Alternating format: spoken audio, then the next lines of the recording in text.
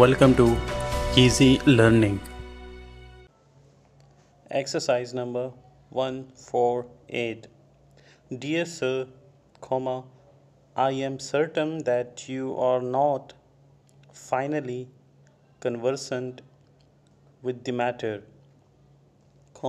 or you would not urge those who were present on these occasions to bring the question to the notice of the meeting.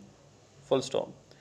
On either side, there are those who are always ready to hurry business as fast as they can,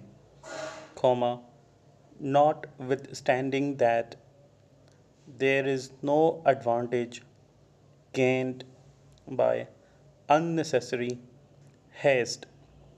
Full stop.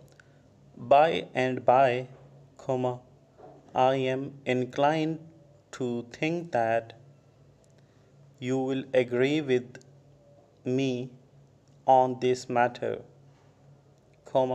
and then you will regret that you unduly hastened the passing of the rules with which we are now dealing. Full stop. Yours truly. Full stop.